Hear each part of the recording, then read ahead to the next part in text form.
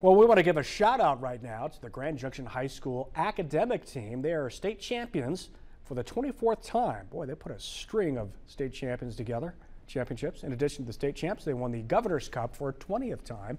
Tigers went up against 60 other teams across Colorado through 11 rounds of competition and won by one of the largest margins in the history of the state tournament. The academic team was then recognized for their accomplishment at the state capitol, as you can see in this photo right here. So congratulations to the Grand Junction High School academic team.